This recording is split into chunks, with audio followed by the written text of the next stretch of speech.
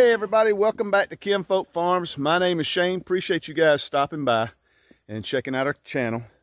I wanted to give you guys an update on our pigs. It's probably like the fourth update I think we've had on these pigs. We have really been struggling trying to get these things to the processor. We were supposed to send them Monday. Today's Thursday, so we missed our processing date. We called the processor. He has no problem with us just bringing them whenever we can. They're finally trying to get up and move around a little bit. I'm shocked because it is like 96 degrees out here. It is scorching hot. I'm just rolling in sweat. But my plan is, I think I got a plan. I hooked the truck up. So tonight I'm going to take my wife's car to work and back. And in the morning, put in some food, shut the door on whichever ones we got, and we're headed to the processor. And I guess we'll worry about the rest the following Monday because he don't take any animals over the weekend. But tomorrow will be Friday. We're going to make another run at this in the morning. Hopefully if I get two in here, I'll be happy. We actually had two go in yesterday while I was out here messing around. So I filmed that and put it on Facebook and Instagram both. So if y'all go check that out, that's kind of fun. But hopefully this works, guys. I'm going to give them a little food now just to see if they'll eat some. I really doubt it. It's so hot. But regardless, we'll bait them up and see if they'll start going in the trailer. I hope that sun's not too bright. It is so scorching hot.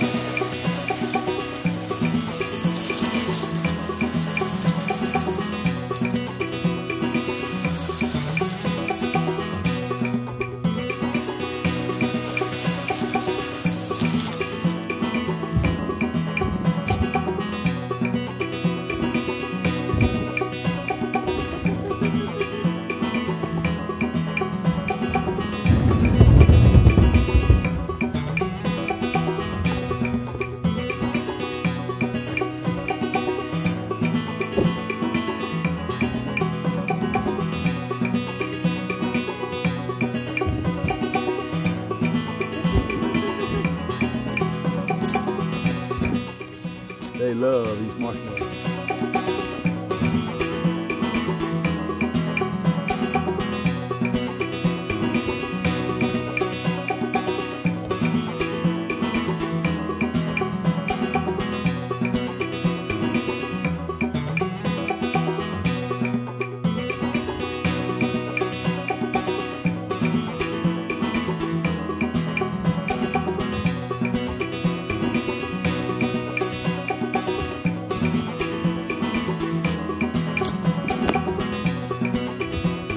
Well, let's see if we can get some to come in.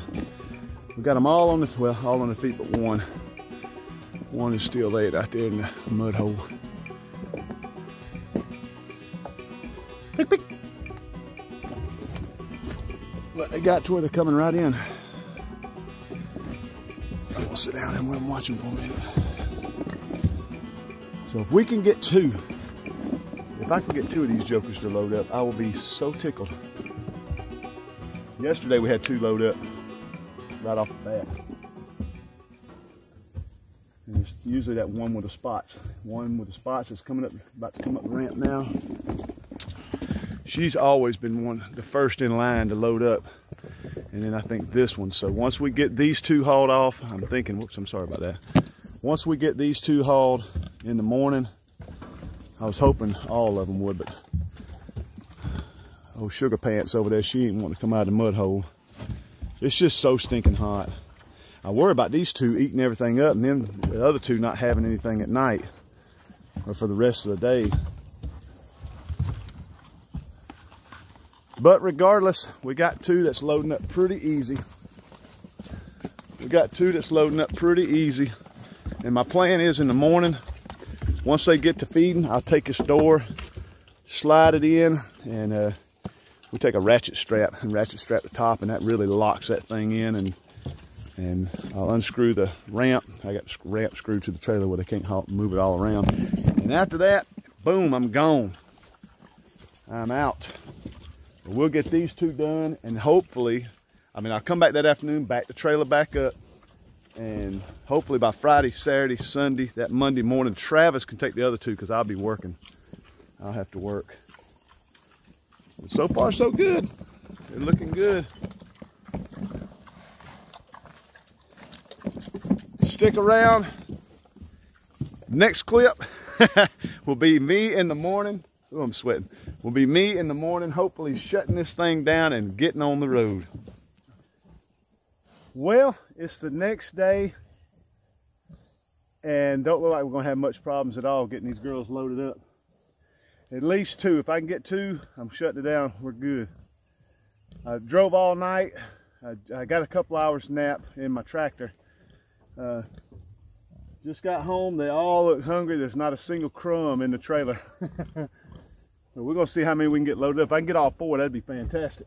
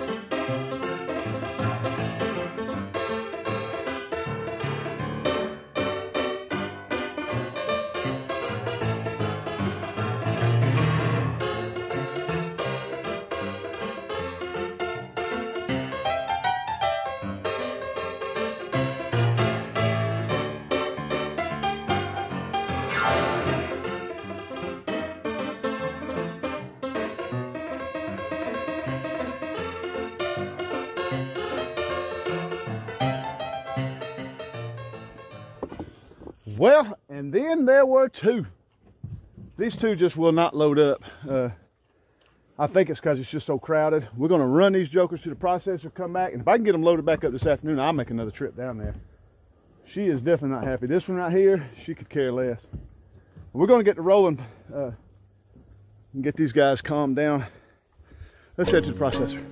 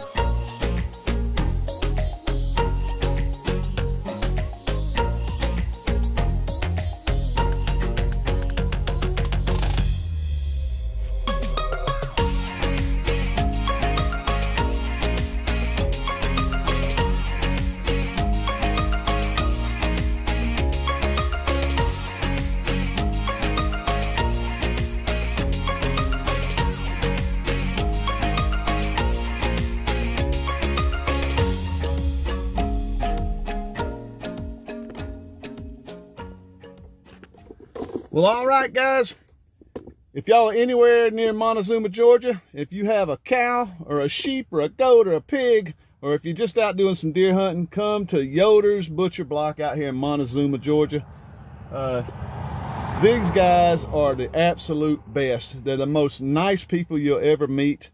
If you miss your appointment, they'll still take your stuff. If you got pigs or anything needs to be processed, check out Yoder's. They're absolutely great. Let's head back to the house. We're going to see if we can load these other two up. Not quite sure if they'll go on or not, but if not, he told me I can bring them Monday so I can work with them all weekend, try to train these other two. But stick around, guys. We're headed back another hour and 45 minutes back to the house. All right. Well, we're not going to drag this out much longer. We got two hauled off to the processor. And all that remains are these two that refuse to go in.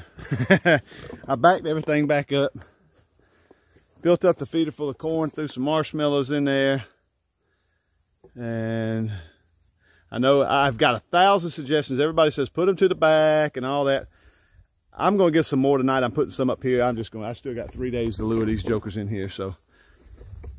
But we'll just keep working with them. Guys, I really, really appreciate all the comments I got. Everybody's got a different way of doing this. It's just like doing the bees. Everybody's got a different way of doing this. But next year, oh, we will definitely take a bunch of those suggestions to heart. I heard about putting the rails on the outside, closing them off like a wall where they can't see. Homestead and the Hard Way, you guys go check out Homestead and the Hard Way. Chris and Darlene over there, if you're not watching them, they are awesome. He's the pig guru. That joker knows about his pigs. But he was telling me put the rails on the outside, and a couple others were too. But we're actually going to make this, we're going to use this as a feeder pen next year. We're just going to feed them in and out of here. It seems like that would just make all the sense in the world. So we're going to do that next year, and I don't know what else we're going to do, but I know we're going to make that a feeder pen next year. That just seems like the most common sense thing to do is feed them when you're going to haul them and just close the door and go. I heard that a bunch of times, so we will definitely do that next year because this pen is just huge. I mean, it's a huge yard, and everybody was saying close it out tighter and all that. We just don't have the equipment. Actually, this is all the equipment we got left. We hot wire the whole fence, so hey, you deal with what you got, you know. She's wanting this. I actually gave them a couple of marshmallows just to get them on their feet before I started videoing. But guys, I'm going to let y'all go. I really appreciate y'all watching our video. Do me a favor, if you're not a subscriber to my channel, click that subscribe button. I would really appreciate it. Share, like, all that good stuff. Right, honey? Right? Do all that stuff for me. Hey, and go check out Chris and Darlene over there at Homestead and the Hard Way. Those guys come up with some really cool stuff. They are some true farmers. I really love that channel. They got a Friday night live show too. They go for hours. And with any questions that you want, Friday nights at 8. I'm always stuck at the house, so I don't hardly watch YouTube when I'm at the house. But guys, I appreciate it. Do me a favor, again, subscribe, like, share. We will see y'all. Oh, check us out on Facebook and Instagram. We will see y'all on the next video.